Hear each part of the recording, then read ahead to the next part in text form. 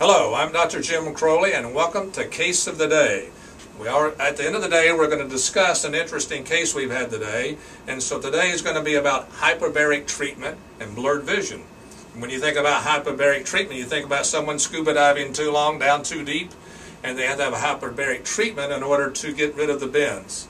But now, recently, doctors have been using hyperbaric treatment to treat chronic infections. So we had a gentleman come in today who was having a problem with infection getting better and was receiving hyperbaric treatment because it raises the oxygen level to the body and helps your body heal. And so, in his case, over a time of 2 or 3 weeks, he suddenly noticed that his vision was becoming blurred in both eyes. So he came in.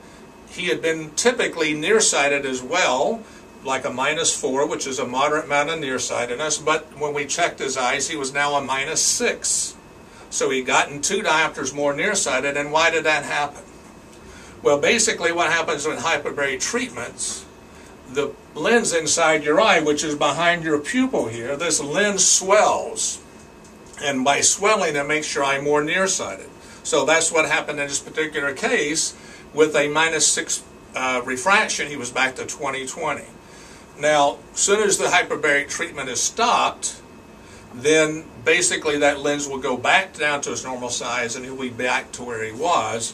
When we think about lenses swelling, though, we think about diabetics. And so diabetics get the same kind of thing. Their lens swells, and because it swells because the high sugar in their body absorbs into this lens. And if you remember from chemistry or biology, is when you're in high school, that is called osmosis. So by your blood sugar being higher inside your eye and then inside the lens, fluid is brought inside the lens and also causes the lens to swell and make you nearsighted.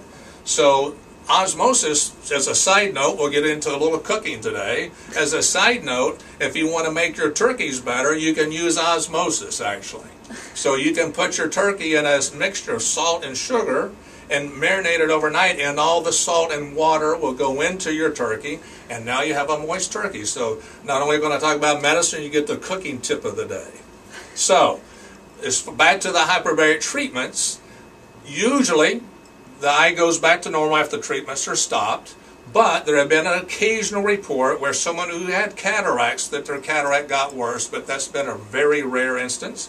And there's been a report of someone who got optic neuritis during this treatment, but those are very isolated. So in most cases, once the hyperbaric treatment is stopped, then your vision is going to go back to normal and you're back to your regular glasses. So if you have any questions, you can always try to contact us through the website, and have a great day, great vision, and good healthy eyes.